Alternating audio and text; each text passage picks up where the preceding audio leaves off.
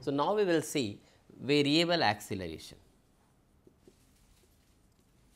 Variable acceleration and uniform acceleration.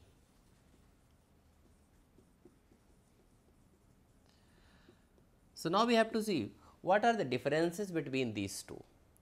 Now, see in uniform acceleration, when the body changes its velocity by equal amounts in equal intervals of time, then it is said to be in uniform acceleration, however the small time intervals may be.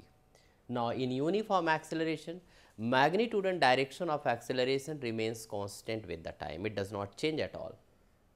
Now, in variable acceleration, here velocity is changing, but at the same time velocity change in maybe in magnitude or direction or in both, then we call acceleration is variable.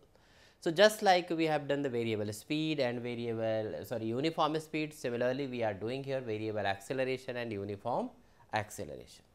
Now, we will come to here the Vt graph. Suppose you have taken here Vt graph, that is a velocity time graph for this. See here, if you are taking graph like this, here this is V and this is T,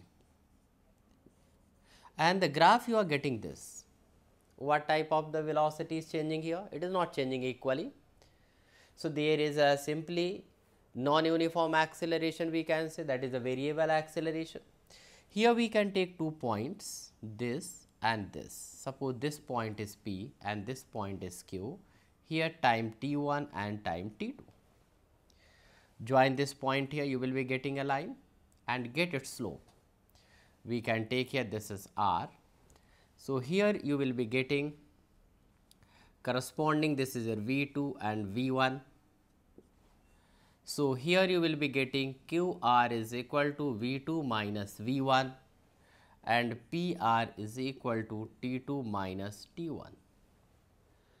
Now, see, slope of this graph or this line, you can say A is equal to V2 minus V1 upon T2 minus T1.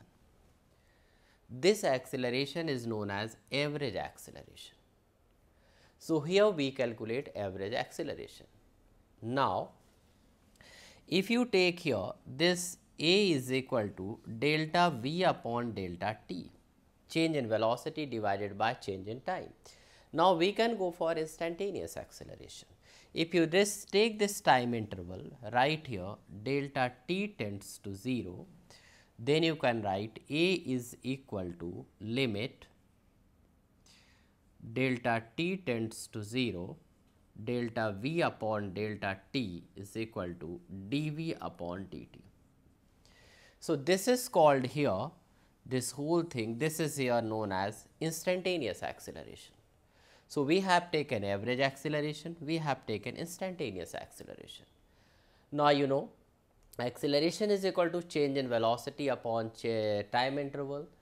So, its unit is written here meter per second square, and its dimensional formula you can also write m raised to power L, m raised to power 0, L raised to power 1, T raised to power minus 2. That will be coming here m0 L1 T raised to power minus 2. And see, acceleration is also a vector quantity. So, it can be changed by changing its either magnitude or direction or both magnitude and direction. So, now we have seen here Vt graph for the non-uniform acceleration. It means that is a variable acceleration.